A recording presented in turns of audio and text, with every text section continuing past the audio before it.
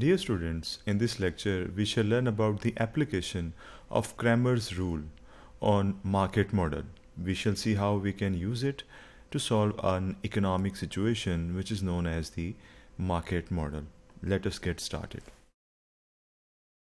As you can see in this situation, we have a market model which is partial in this case, and we have a demand function, supply function be available hai, and this is the third equation which is very well known, which is the equilibrium condition. Now whenever we are to solve something using matrix method, we rearrange them with a certain sequence of variables. आप देख सकते हैं हमने demand function को after replacing it with simple q bar showing that अब quantity demanded quantity supplied के बराबर है, and therefore we have equilibrium. Now doing this is now easy because we can rearrange them. Firstly हमने q को लिखना है और उसके बाद p को. ये order है जिसे हम follow कर रहे हैं. q bar minus b p bar is equal to a. Constant एक side पे और variables are on the left hand side. Now we have rearranged the supply function as well, and it appears like this. q पहले उसके बाद price और उसके बाद we have the constant on the right hand side. इसे हम extract कर सकते हैं very easily the coefficient matrix and the equilibrium showing variable matrix and the constant matrix. So it is very much easy. ये चीज़ हम पहले भी कर चुके हैं. How we can extract these. Once we have these, now we are to find the determinant of the coefficient matrix, which is this. Let us assume that it is A. इसका determinant find out करेंगे in order to avoid the singularity. Let us see.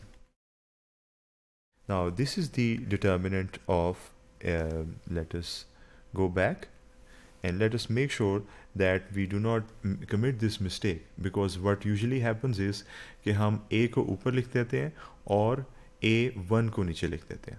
So let me remind you that when we are talking about this situation, we use that formula of the Kramers rule जिसमें हम numerator में a1 को लिखेंगे और denominator में original a को लिखेंगे. Now this is the column vector which is going to help us to make a1. इसे हम इसके पहले column के साथ replace कर देंगे, and we will be getting ac and minus b and minus d. Now let us see if it happens.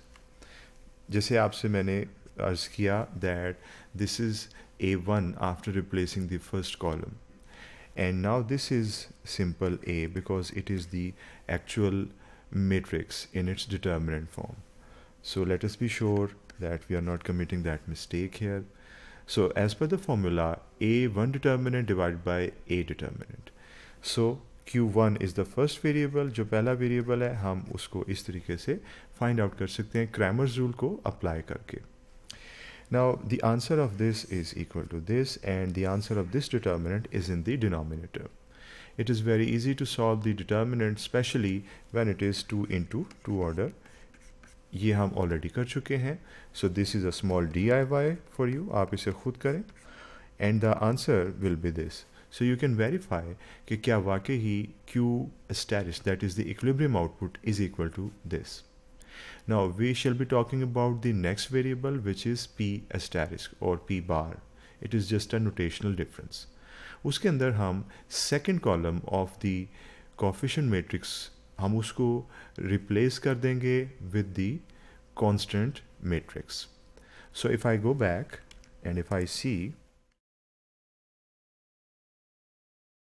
AC को हम पहले दूसरे column की जगह लिखेंगे, and what we will get is here. आपने देखा कि second column अब replaced है और ये है original हमारे पास determinant. So now we see that we are dividing a2 determinant with a determinant. Now it is very easy to solve this numerator and this denominator, which is again a small rehearsal for you, and the answer would be equal to this. So you see, Kramers rule, which we usually do in mathematics, can be easily applied on economic situations and help us to find out the equilibrium values. Thank you.